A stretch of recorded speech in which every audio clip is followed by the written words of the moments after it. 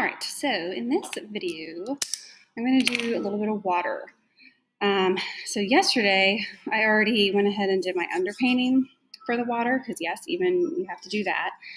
I didn't make a video with that, I just went ahead and did it real quick, and so now I'm going to add color to my water.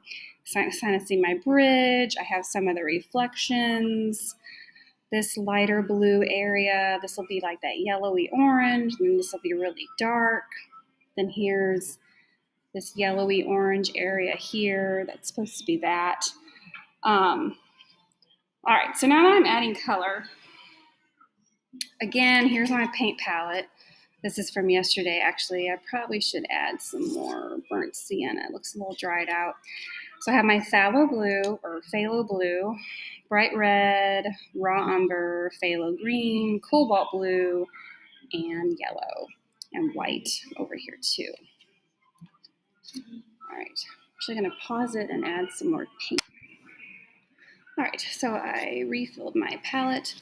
So I got a little bit more burnt sienna and a little bit more white to hopefully make me through. And I got my new water. I have my paper towel. Okay, so just like with the trees or buildings or whatnot, I'm going to start with the darker colors first. Hopefully you guys can see this really well. Again, I have this box teetering on the left side of everything, so hopefully it doesn't fall. So I have really, really dark values. It's almost like it's black, okay? And so if we remember our color theory page and mixing, if I can get it on here, phthalo blue and burnt sienna make a really nice dark value. Phthalo green and bright red make a really nice dark value, so I'll probably do a couple of those combinations. So again, I pick which brushes I want to use. All right, I'm going to go with phthalo green and bright red to get this really nice dark value.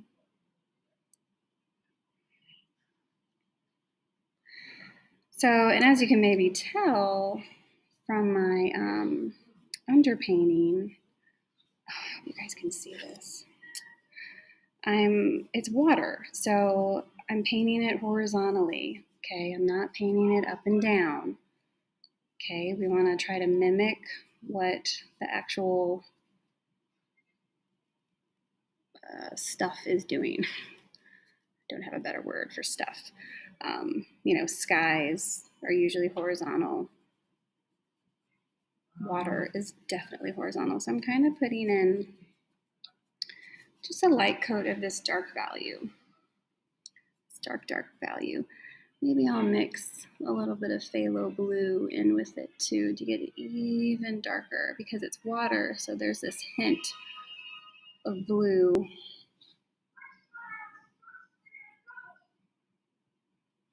So I have phthalo blue, bright red,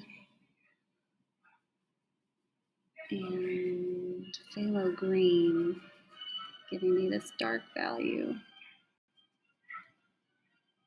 So I always start my dark values first. And now I'm going to kind of sprinkle this around in other places I see in the water, this really dark value. And again, the underpainting is helping make this value dark. That's, you know, another purpose of why we do that.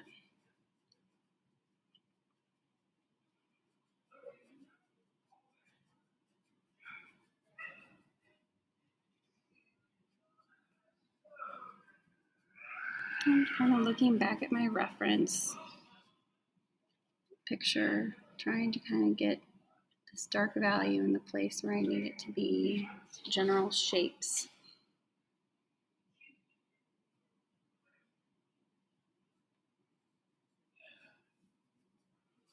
I have to be really careful because I have these highlights, these lighter values.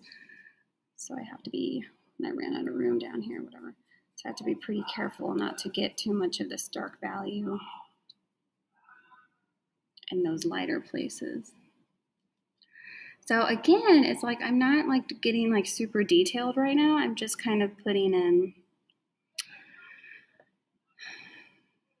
this local color, this main value of what we're working with, just to kind of get like a start, just to kind of get something down.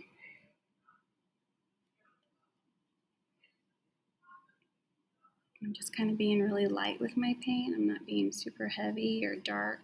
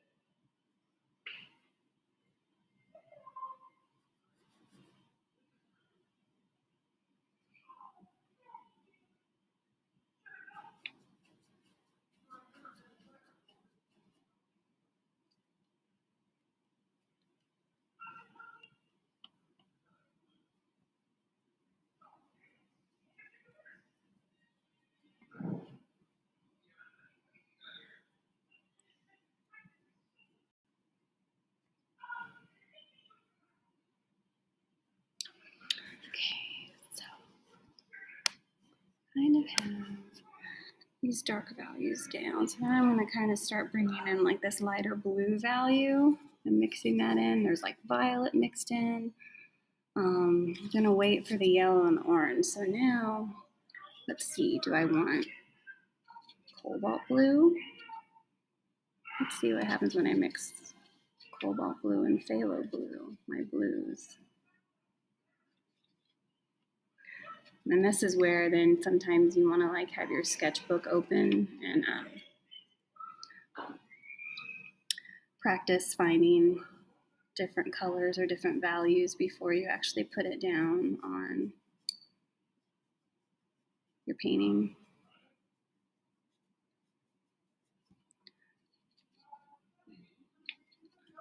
So I kind of like what those two make.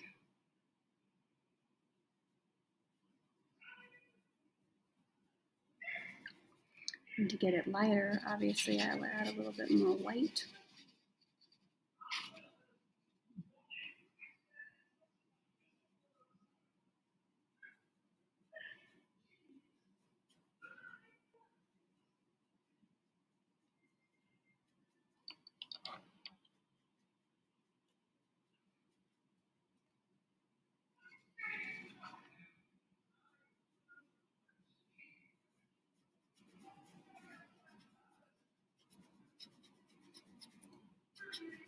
But this is when we start adding like a secondary color that you have to still keep in your value or your brushes with your dark values, because you still have to sometimes sprinkle in some more of these dark values in where you have put in your secondary value.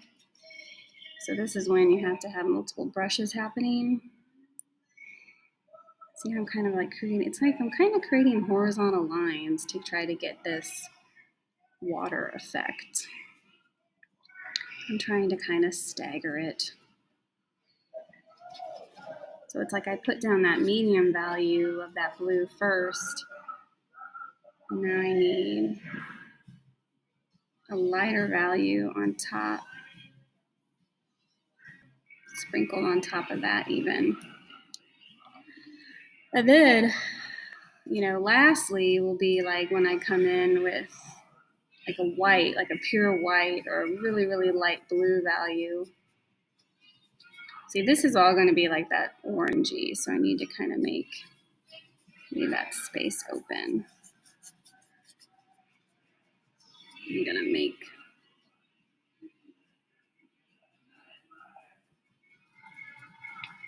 should probably be working with 2 different blue brushes. like a brush that has darker blues on it, and then a brush that has lighter blues on it. And that's what I should get here happening.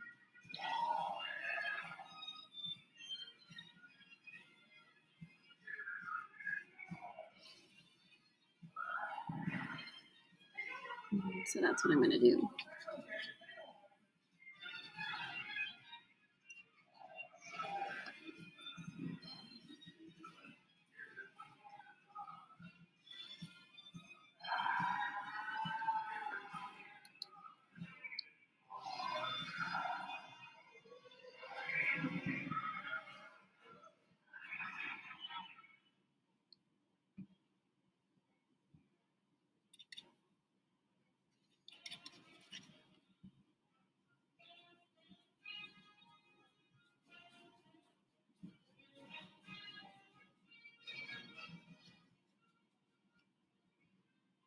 So again, if you're having trouble like getting stuff to cover, you add,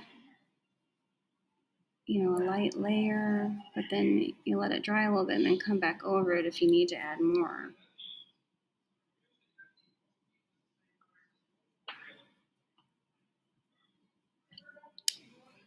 So now I need to come back in this darker value because it got covered up a little bit, so now I need to kind of go on top of what I just put down. Yeah, let's put some up here and just see what happens later on.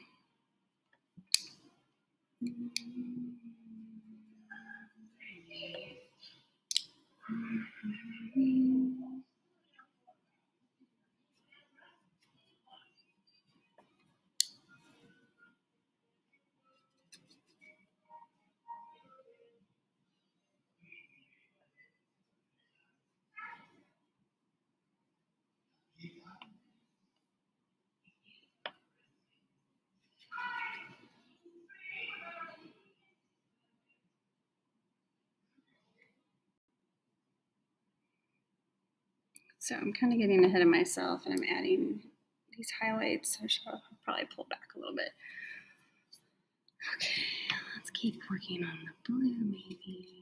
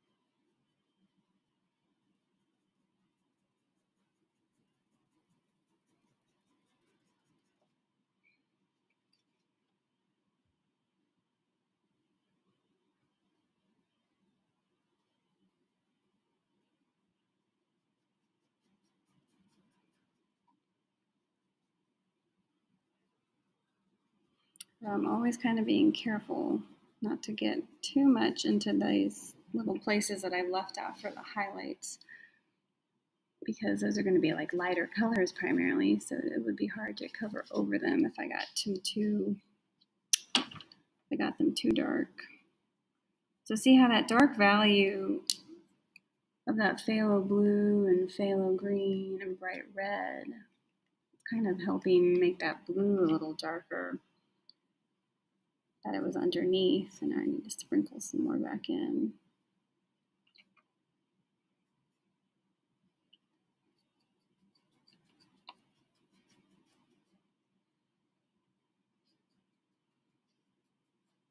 All right, so now I'm going to go ahead and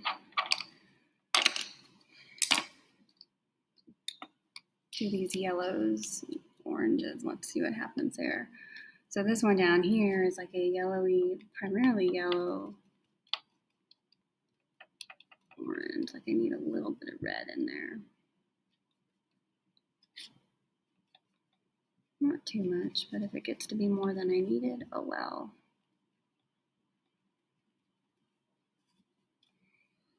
So, and you can see like when yellow and blue are going to mix, they might create that green, that's what that artist had happening, which is okay. When they cover and overlap a little bit, they're going to create this green. That's okay. So again, I'm working horizontally.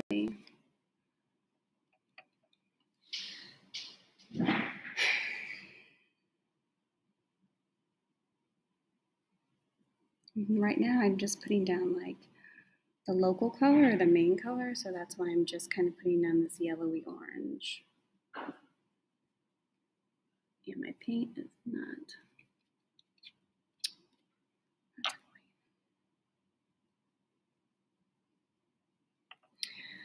Then at the same time, I may come back in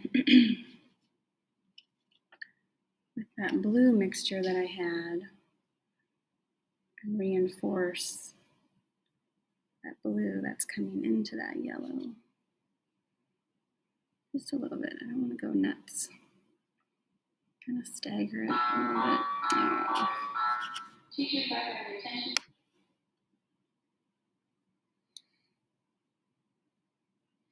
And there's even like, little sprinkles of red that are coming in. So maybe I want to put those in if I wanted to.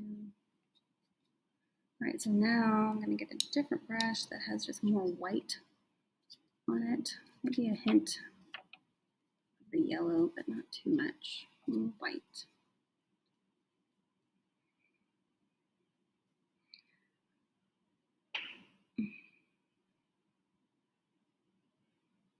So the highlights are kind of light right now. So then I'll probably have to let it dry real quick.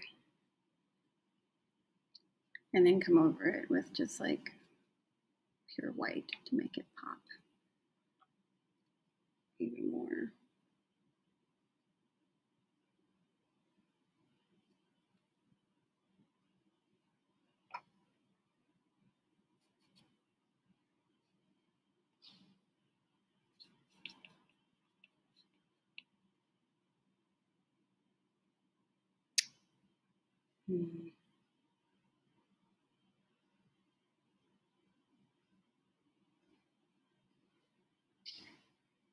Then I came in and made that more yellow.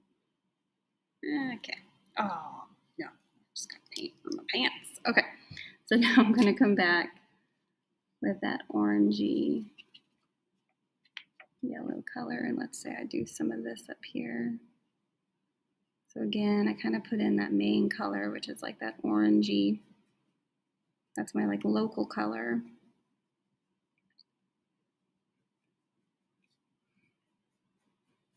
And then from there, I can add the lights and the darks to it.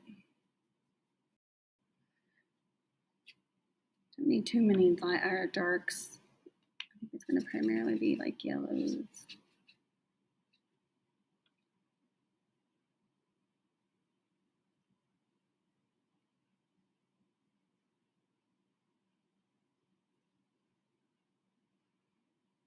Again, I may have to kind of let this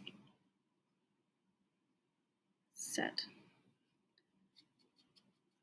a little bit to dry.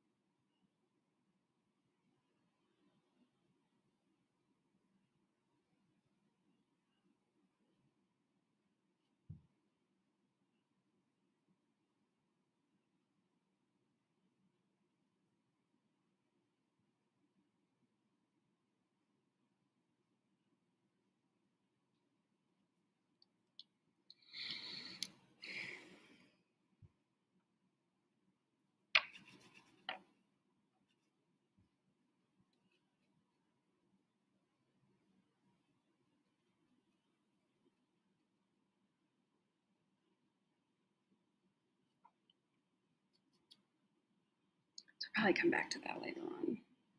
It's not really done yet. 20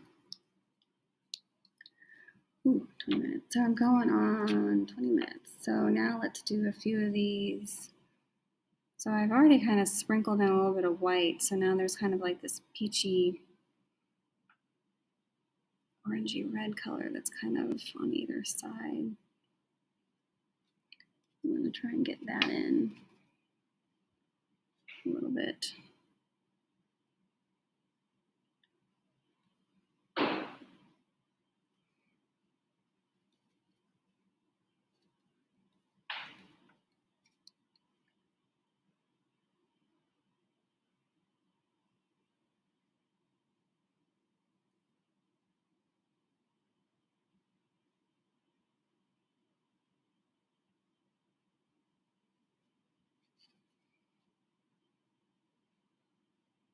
So it's like reds and oranges and yellows. Now I want to come back and maybe try to get more red down there. There's some brighter yellows that I need to try to get to.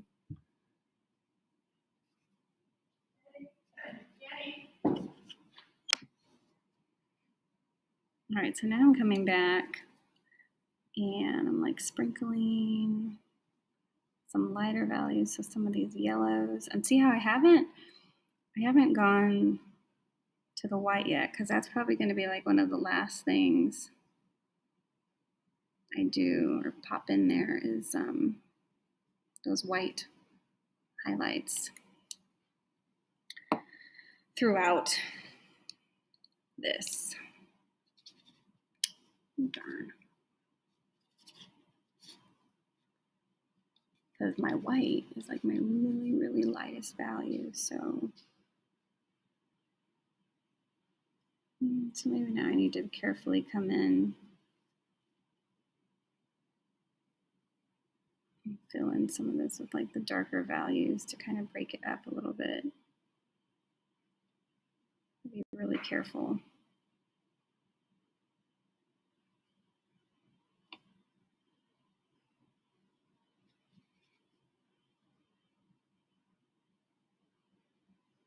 Not to get too crazy with it, because then your lighter values won't necessarily go on top of them.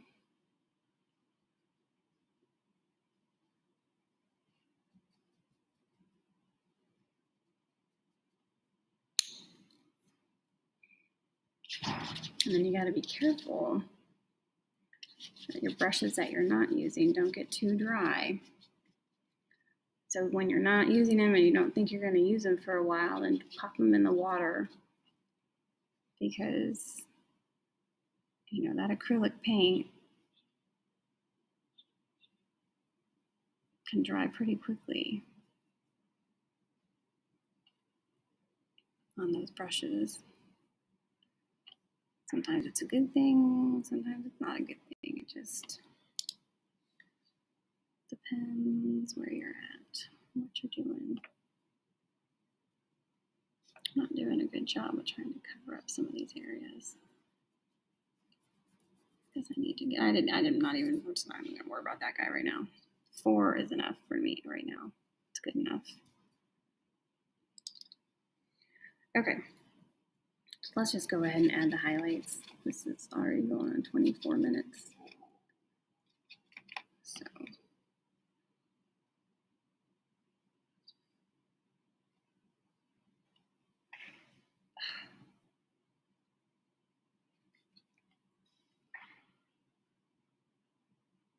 So it's just like pure white, just kind of sprinkled down. Maybe my white highlights are a little bit bigger than the one in the painting, but oh well. Don't make them too big, obviously, but don't go nuts. But I'm kind of still just moving my paintbrush horizontally and just sprinkling them in. I'm gonna come back over these and make these pop out some.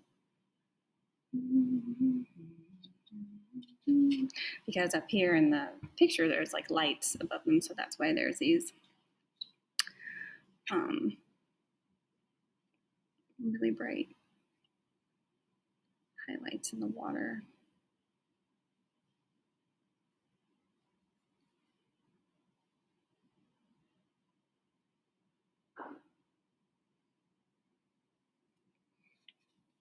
I didn't even get to like the pink, but oh well. Hopefully this helps a little bit. All right, and then we're going to call it done.